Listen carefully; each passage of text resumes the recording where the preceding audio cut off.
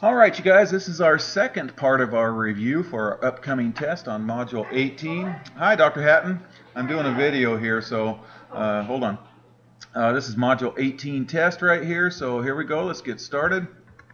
This is special right triangle, so 30, 60, 90s and 45, 45, 90s, okay? 30, 60, 90s, the shorter leg is x, the hypotenuse is root 3 times whatever that is, and did I say hypotenuse? The longer leg is, and the hypotenuse is twice the shorter leg, okay? 45, 45, 90s, okay, it's an isosceles triangle, all right? So these two sides are equal, and your hypotenuse is always root 2 times the legs right there. So let's find the values, okay? So here's a 45. This is 45, so 7, 7, 7 root 2. Okay, once you get the system down, it goes pretty fast. Okay, here's another one right here. Okay, so the root 2 is hiding in there, so we got to divide by root 2 to get these two lengths right there, and they're equal to each other. So 30 divided by root 2, multiplied by root 2 over root 2, you get 30 root 2 over 2, and then since these are both not in a radical, you can cancel this. 2 goes in here 15 times and in here 1 time, so I get 15 root 2. Now the trick is, you guys, if it can divide by 2, then divide it by 2 and tag a root 2 with it.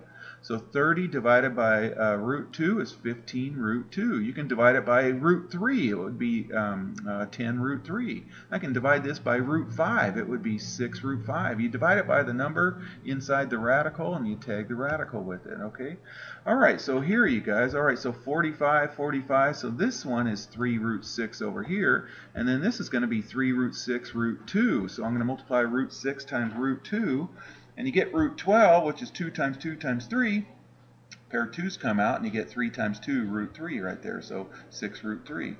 All right, okay, so here it's a 30, 60, 90 triangle. This is the shorter leg. It's always opposite that 30, so if that's 12 root 3, and this is twice that, so 24 right there.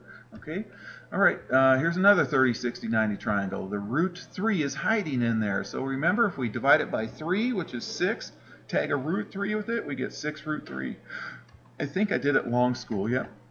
Multiply by root 3 over root 3, and then 3 goes into that 6 times. So the shortcut is, if it can divide by your radical, divide it by the number, and then tag that radical with it. All right, and once we know this, then we double that. So this is going to be 6 root 3 times 2, which is 12 root 3 right there, okay? All right, okay, so here the root 3 is hiding inside of there, so I have to divide by root 3, and I always think the 30 had a root 3 baby, okay, so next to the 30 is a root 3, so root 3 is hiding in there, so we're going to divide it by root 3 to get this side over here, okay, so here we go, multiply by root 3 over root 3, we get 5 root 6 over 3, and then double that, that's going to get us y, so 10 root 6 over 3. All right, you guys, if you are in art class, I assigned this extra credit assignment right here, and it's too late for you guys now. So anyways, because it's already due. This was due a couple days ago. Anyways, I think the answer was, I think it was 39ths or something like that, I think. Anyways, and I'm giving you a worksheet 7.4. Take care.